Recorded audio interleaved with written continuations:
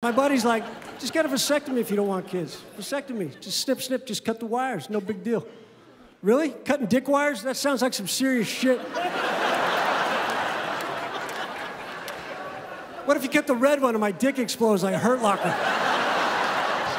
Damn it, Doc, I wonder why you're dressed up like you were fighting German Shepherds. And he's like, no, it's just a dick knot. You just tie it in a dick knot. That's no big deal.